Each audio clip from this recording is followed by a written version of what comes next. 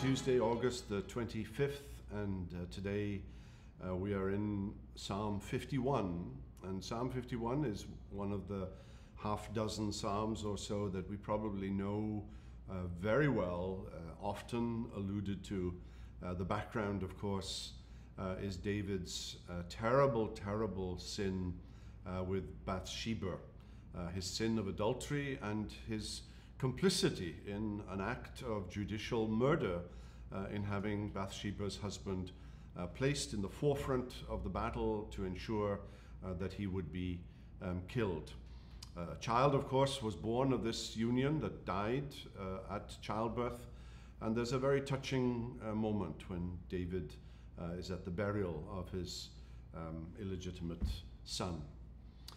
And the question, I suppose, that we ask is, how in the world is it possible for someone of David's caliber, the King of Israel, the composer of so many of the Psalms, this extraordinary man who had an extraordinary experience of God and God's forgiveness and God's grace, how could he possibly have sinned in such a public and tragic manner?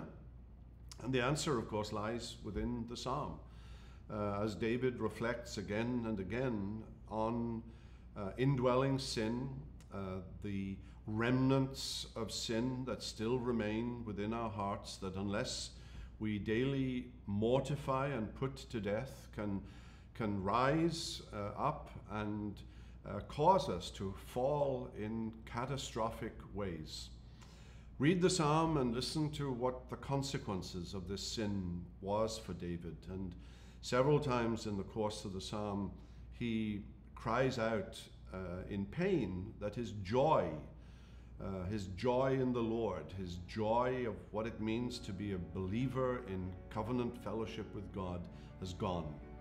And he's asking God for forgiveness, but he's also asking God to restore to him the joy of the Lord. Psalm 51 is one of the 7 so-called penitential psalms, and we often use part of this psalm in our confession of sin in our morning liturgies on Sunday mornings. A psalm of great sobriety, a psalm that calls us to keep close accounts with God, lest we also sin, lest we also mimic what David did.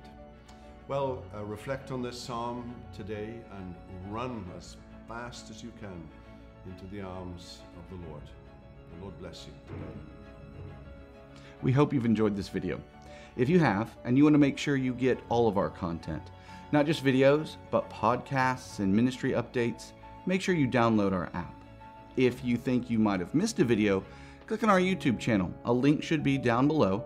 There you can see all of our videos, and if you want to make sure you don't miss anything in the future, hit subscribe.